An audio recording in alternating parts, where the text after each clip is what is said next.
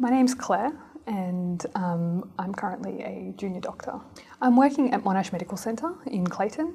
I'm third year postgraduate after I finished medicine, and which means I'm still a junior doctor. And it basically means you normally work in a team full of senior doctors as well. I grew up in Dandenong, so I attended Dandenong North Primary School and then later graduated from Dandenong High School. I studied medicine at Monash University in Clayton. At the moment, I'm due to start nights in 2 days' time, so that job is more different from any of the other jobs you do during the daytime. But like I said, you work in a team, so as a junior doctor, you work in a team with a consultant who's a specialist, a registrar who's a specialist in training, and then often some medical students. It's a really great environment to work in because you're quite well supported, and there are many opportunities for both active and passive learning because you get to observe these specialists in training. I think what I really enjoy is the fact that there's always something to learn. Medicine is really a career of lifelong learning, and I feel that you can never know it all, and I find it fascinating how there's something always new to be discovered or learnt. Well, my last job that I just finished was the thalassemia job, which most people have never heard of. And even in medicine, a lot of people said, what is thalassemia? What does it involve? And it was really interesting meeting these patients that previously we'd only heard about in textbooks, and we saw pictures of them in textbooks, and then to actually meet them and sort of learn to treat them, that was really interesting. In a hospital, I think it's a really good environment. So you've got your team that you get quite close to, and then there's also the everyday patient interaction, which always leads it to be quite unpredictable and enjoyable.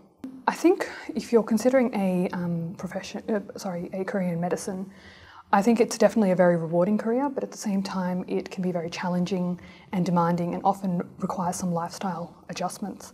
It's not a career that you can go into lightly, so I don't think you can sort of do it if you're not fully committed to it. And I think many high school students get their perspectives of medicine from TV shows which glamorise the entire profession or are sometimes pressured into aiming for a career in medicine.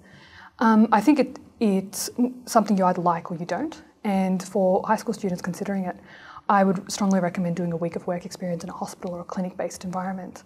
For example, my older brother did 1 week of work experience in a hospital sort of clinic environment, and he hated every moment of it and decided he could never go into a career in health.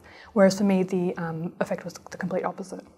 I'd have to say the patient interaction is definitely one of my favourite aspects of the job. It always is quite fun and unpredictable, and over the last few years I've met many inspirational patients who helped me put my life into perspective. I think just their optimism is really inspirational, and I begin to realise that my own frustrations and problems seem so small in comparison. I think that's definitely one of the most rewarding aspects of my job. The best piece of advice I received in high school was, and this sounds really lame, was to aim for the stars, and if you miss, that way you'll land on the moon. What this means is to always try your absolute best, because in life, more often than not, we fall a little bit short of our goals. But if you were aiming so high to begin with, you fall in a place that you're still quite happy with. I tutored high school students for almost 10 years, and during those years I saw some students who knew what course they wanted to get into, aimed for that particular enter score, and then, as often happens due to stress or unforeseen circumstances, they fell a little bit short of that score, and would then found themselves in a very unexpected place, had never considered this position, and were then forced into rushing into making a decision.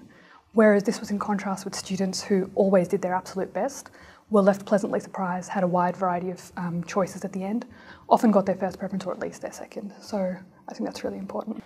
I remember when I did my work experience at the Alfred Hospital and the Baker Heart Research Institute in year 10, and I remember telling them I wanted to do medicine, and one of the doctors, I think, said, there's always many paths to the one career. So he said, even if you don't get into it from year 12, remember you can do postgraduate medicine, or you can even start off in a career in science and then go into research or anything. And I think in VC especially, you're sort of just caged up in this environment where you feel that this is your last year and you'll never have a chance at your career again. But that's entirely untrue. I think the most formative years of high school and VC begins in year 10. So in year 10 you should really make careful choices about your electives and what subjects you're going to go on to do in year 11 and 12. Choosing your subjects to impact what career you go into, it's too late in year 11 and 12. You really need to decide that earlier. This helps you really plan out your study timetable, which is really important, because ideally you'd want to start mid-year 11 to start preparing for Year 12, because you have to remember that a lot of the Unit 2 subjects are linked with the Unit 3 and 4 subjects, so you can start that entire run-up mid-Year 11. I think what I always told my students when I tutored them was that VCE is just 1 year where you have to sort of put aside less important things in your life and concentrate on the one goal that you want. You know, what is it that you're aiming for, and to go for it fully. I know sometimes you hear or you read about in these advice columns and things, you know, have a balanced life, enjoy your sports and things like that, but I actually think that isn't always the best idea. For example, with sports, you might break your arm, which one of my students did a week before his exams, and that just, you know, disturbed the rest of his exams and things like that. From someone like from my school, in Dandenong High School, you find you have to work a little bit harder than, or a lot harder than, you know, some of the other private schools, to be honest, out in Victoria. And I think it's important to be aware of this, because that way you don't take these falsified ideas from these general VCE lectures and things like that, and really just work hard that 1 year. You find in the end it does pay off. You might come out of the year exhausted, but you're happy with where you are, and you'll find that the discipline that you acquired in Year 12 really helps you get through the rest of your life in general.